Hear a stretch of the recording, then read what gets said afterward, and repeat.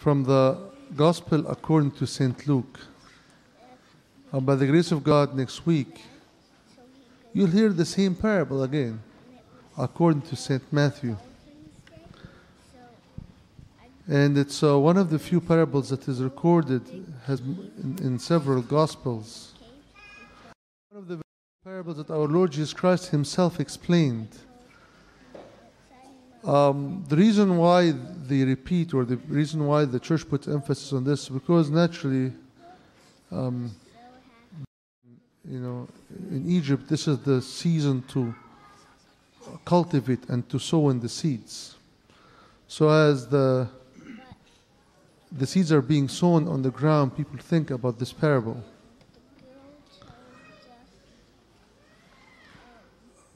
The parable is very important for us. Of course, the great and the master sower, the perfect sower, is God himself. And the seed is the word of God. And the soil, the different kinds of soil, are different people. And yes, there are different kind of people, but yet everybody can change. These soils can change and can be reclaimed. But today I want to contemplate on something along the same lines, but a little bit different. What about us as sowers? What about us as sowers? We have, and the Bible talks about us humans as sowers as well. How can we learn from this parable, and how can we sow ourselves? St. Paul in Galatians 6:7 says, whatever a man sows, that he will also reap. So whatever you sow, you will reap. There is a strong and direct correlation between what you sow and what you reap. And the harvest depends on the kind of fruit you have, or the kind of product at the end. In any country, no matter how many resources are there, nothing is more important than growing food and sustaining the population. So the sower, the farmer, toils all year round to make sure that the harvest is plenty.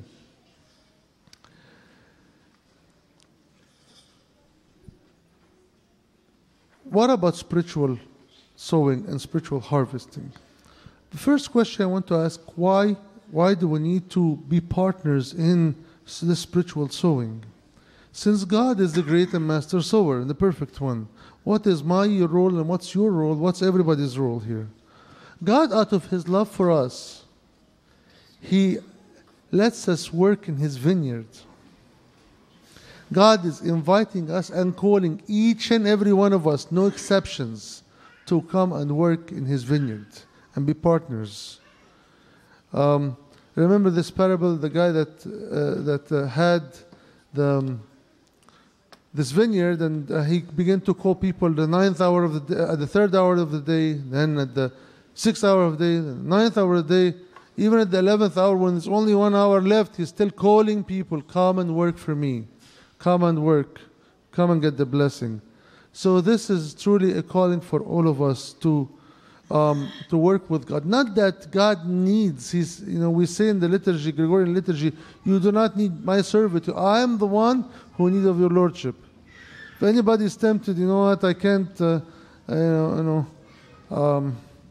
I'm not going to serve anymore, or something like this, and you think that, no, it's I am the person who needs the service. The service will provide for itself. God will provide laborers for the harvest. It's I am the one who need that blessing. I am the one who need to work with God. God has many angels without number, but God gives us a chance to work with him. This is an essential component or essential element in our life with Christ.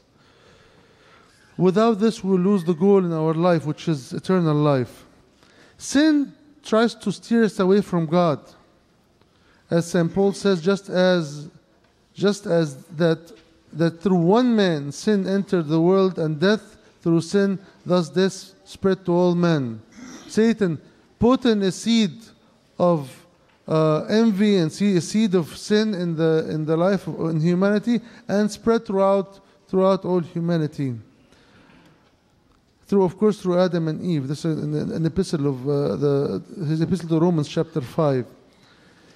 And we fell from eternal life and there was a middle wall. But St. Paul continues that, for it is by the one man offense and death reigned through the one, much more those who received abundance of grace of the gift of righteousness will reign in if through the one Jesus Christ. Through the one Jesus Christ now came back.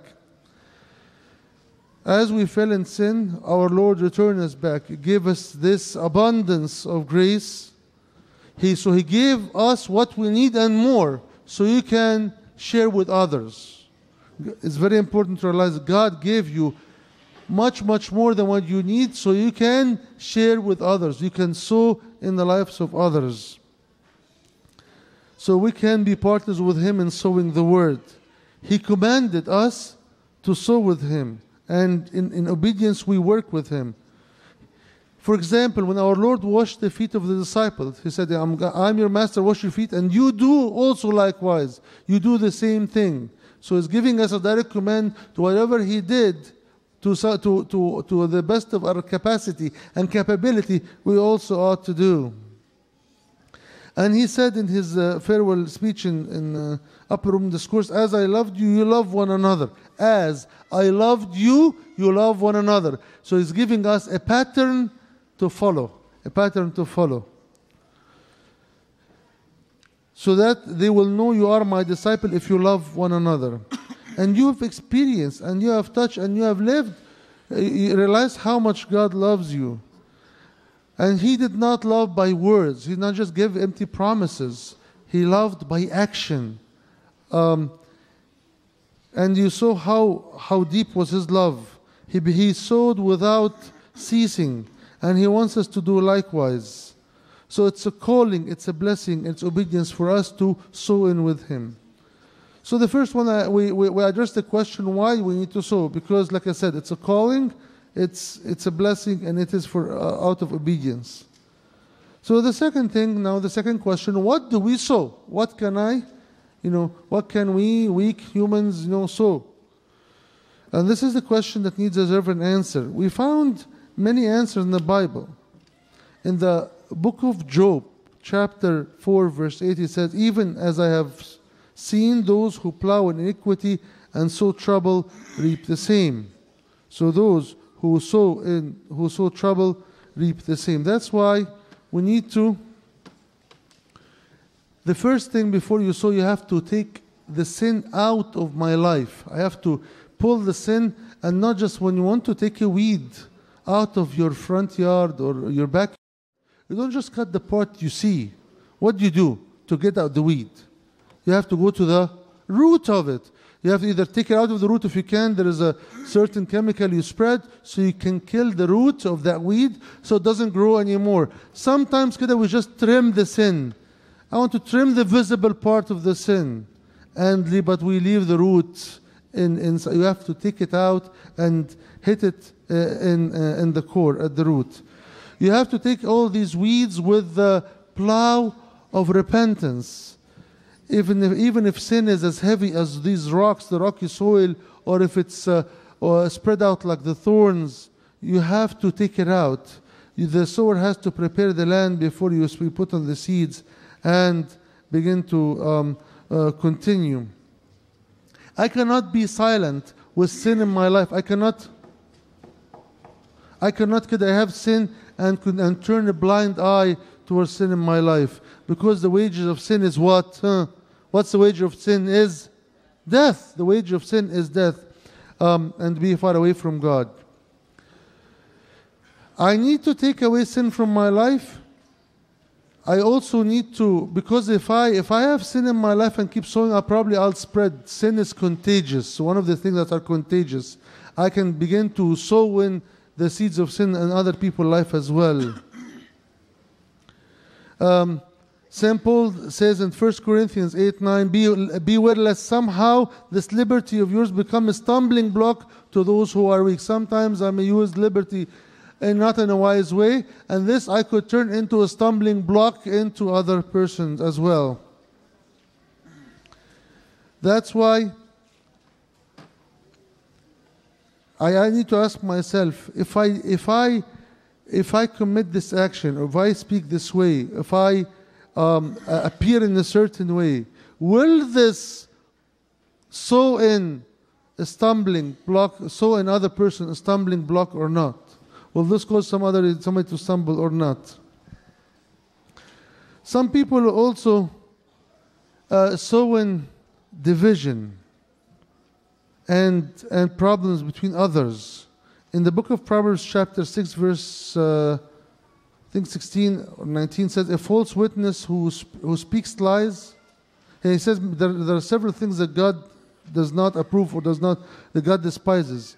Among them, a false witness who speaks lies. God despises a false witness who speaks lies. No wonder why lying is not good.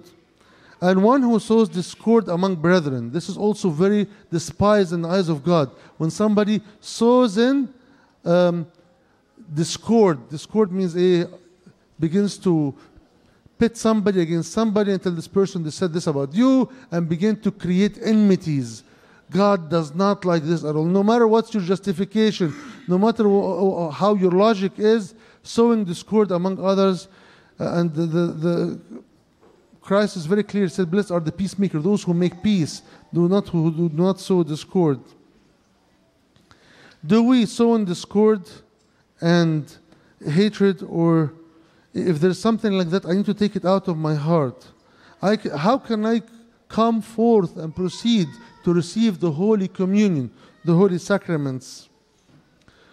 If there is discord with with one of my friends or one of my loved ones, our Lord in the Sermon on the Mount was very clear. He said, if you want to come to present an offering and come and worship, and remember there's something against your brother, go first and fix it, then come back, so that whatever you're presenting is going to be accepted, whatever service you'll be making is acceptable. If you ever catch yourself saying, I can never forgive this person, I know I have a problem. There's a problem if you cannot forgive someone. This is something that, if you simply put, and there's no work around it. If I cannot forgive, God will not forgive me. If I cannot forgive others, God will not forgive me. If God will not forgive me, then I'm sure you can. What's the consequence of that? Not forgiven. So I have to prepare myself. I have to take out the sin. I have to not to sow discord, take out the discord, take out the enmity, take out all of this and be reconciled, so I can move on to the next step. So we realize that now I have to do something positive. I have to sow in something positive. And the Holy Scripture is filled with examples about things that we ought to sow in, we ought to spread around. Some of the things are very important for us to spread around. And if we spread these things around, we will reap 30-fold, 60-fold, and 100-fold. The first thing you have to sow is righteousness. The first thing we have to do is in the book of Proverbs chapter 11 verse 18 says, the wicked man does deceptive work, but he who sows righteousness will have a great reward. He who sows in righteousness. Do we sow in, or a sure reward? Will have a sure reward. Those who sow righteousness will have a sure reward. Sometimes, for example, somebody may come to me, Abuna, I could not say the whole truth when I was asked a question. I asked him why, then how we are the children of Christ, and he is the truth. We ought to witness to the truth, or witness in a truthful way, and live by the truth. Sometimes we look at the instant result. If I make the story look this way, this is what I'll get immediately. But we forget the end result. What happens at the end? How I cannot please somebody now on expense of my Father in heaven. You cannot. There's no justification for me to please somebody or to make them hear what they want to hear, at the end of time, I disappoint my Father in heaven. You have to sow in righteousness. Righteousness means what? The right thing, doing the right thing. The book of Hosea chapter 10 verse 12, it says, sowing for yourself, sow for yourself righteousness, reap in mercy, break your fallow ground. See, sow in righteousness. We have a clear command to sow in the righteousness, to do the right thing, and witness to God by sowing in righteousness when our dealings with others. The second thing we can sow in blessing. And in St. Paul says, he who sows sparingly will reap sparingly, and who will sow in bountifully, plentifully, will reap and also bountifully as well. Sow in a blessing. God loves a cheerful giver. See look back at the great things that God has done in your life over all these years. What He has given us. And remember, everything that you have is from God. Don't ever say, this is my effort, my sweat, this is my... Because, yes, it is your effort and your sweat and your intelligence and your talents that are God-given. So ultimately, God is the giver of everything. Even David said, all things come from you, and of your own we given you. All things come from you. When I give God something, it's not that it's exactly like when you're invited to maybe to a function or birthday, and you have to take a gift. So mom or dad would give you something, so you give it to them as a gift from you. So it's from God. It's not mine that I'm giving from my. It is what God has blessed me with. Remember this also. And when you sow in blessing, God will reap blessing as well. One of the fathers, he said something I cannot forget. He says, the little in the hands of God will be plenty, and the plenty away from the hands of God will be so little. And you cannot miss this. Some people who have millions and billions and they're not happy. All what they have means very little to them. And you see, they live very strange lifestyles, and they commit all sorts of weird things. Because the plenty away from God becomes so little, means so little. And somebody may have very little, but puts it in the hand of God, will feel like, wow, they got the world. They got the world. Let's not judge just by sheer numbers. See what God can do with whatever you have if you sow in with blessing. We also need to sow in spiritual things. Spiritual things. St. Paul says in Galatians 6:8, he who sows to his flesh will of the flesh reap corruption, but he who sows to the Spirit will of the Spirit reap everlasting life. When you sow in spirituality, you will gain something much bigger. St. Paul says you can sow in things of the flesh, you reap corruption. At the end, after all, the flesh is corruptible. So if you focus so much on the needs of the flesh and all the desires and so forth, what will end up with? Nothing. Zero. But if we sow in spiritual things, if we sow in the spiritual realm, we will reap everlasting life. If I live my life according to the flesh, I'll take, fruits of the flesh. And what's the fruit of the flesh? Desire of the flesh, desire of the eyes, desire of money, and so forth. All this is corruption. I know a story of somebody who loved his sports car so much that in the end he wanted to be buried in his sports car. He was buried, and they fulfilled his, he was buried. They buried it. They dug a bigger hole in the ground, cost even more, and they put it in, and so forth. He got his wish. But what has he done? Couldn't this be, Carl, if it were sold, it can help so many other people? But this is the fruits of the flesh. How can we live according to the Spirit? We should have a strong relationship with God.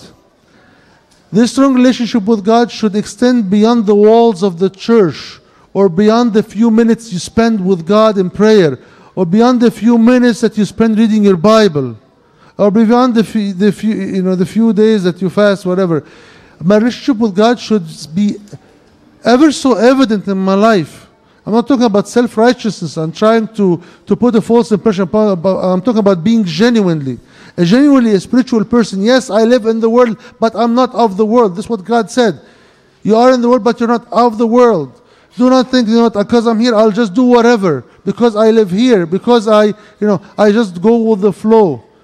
You're called. We're called to stand out. In the beginning of your Matins prayer, the epistle of St. Paul, after the introduction, we read, I beseech you as a prisoner to heed the call. There's a call. You're called to be different. You're called to be God's children. And this is what you need to sow in. People will see that you are a Christian. You are different. Certain words cannot come out of my mouth. Certain thoughts cannot just cross my head. Certain things I cannot watch. Or certain songs and lyrics I cannot listen to. There is no justification for it as a child of God. Oh, Abuna, but the song is so good, but has just one bad word in it. Someone told me this. Remember, I told you this before. If you have your favorite dish, whether you put one drop of poison or a whole bottle of poison, still you're not going to touch it. Doesn't matter. We're called to be different. Let this spread. Let this, many of the saints, we just heard some saints who were martyred today. People saw them. They saw, how spiritual they were, even to the point of martyrdom. People, because we believe in the God of these Christians. It was contagious. Why is it the other way around? We catch on things from people around us. Why we do not spread the good things that God has blessed you with. This is a challenge for all of us here, that we need to spread the good news. We need to spread the great things that God has done in our life, so we can reap the fruits of the Spirit. And he who walks according to the Spirit will reap the fruit of the Spirit: love, joy, peace, gentleness, kindness, self-control, etc. We need to sow in together. We need to work with the great sower. I love this part in the litanies. We say, the oneness of love that is of heart, may it take root in us. We want to have these deep roots. The root of oneness. Oneness means what? We're together. We're together with who? We're together with God. This is the whole point of communion, that we are united with Christ and united with one another so that we can get eternal life. Abuna says, this is the body of our Lord Jesus Christ, given for remission of sin and eternal life for those who partake of Him. You say, Amen, I believe. When Abuna gives you communion, you say, I believe. This is the blood of Christ, given for Emmanuel, God, given for remission of sins and eternal life for those who partake of Him. Amen, I believe in this. And when we all work together with the great sower, we all share the same rewards. He who reaps receives wages and gathers fruits for eternal life, that he who sows and he who reaps may rejoice together. This is the ultimate goal, that we rejoice together. To God be the glory now and forever, unto the end of ages. Amen.